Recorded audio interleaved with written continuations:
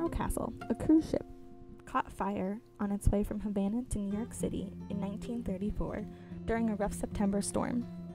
The ship's crew dropped anchor 3 miles off the coast of Sea Girt. The lighthouse gave the crew and passengers direction as well as hope to those who had jumped ship and were trying to reach land.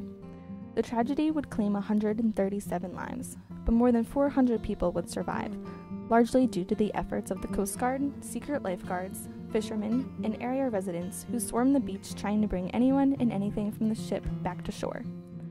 Soldiers of the 1st Separate Battalion, a black militia unit in training at the Sea Girt National Guard Training Center that week, also helped with the recovery efforts and set up a morgue at the camp. Winds and the current pushed the cruise liner towards Asbury Park, where she stopped abruptly, narrowly missing a collision with Convention Hall. Photographs, news clippings, and several artifacts, such as 2 life vests, are displayed at the lighthouse to help tell the tragic but inspiring story of Morro Castle.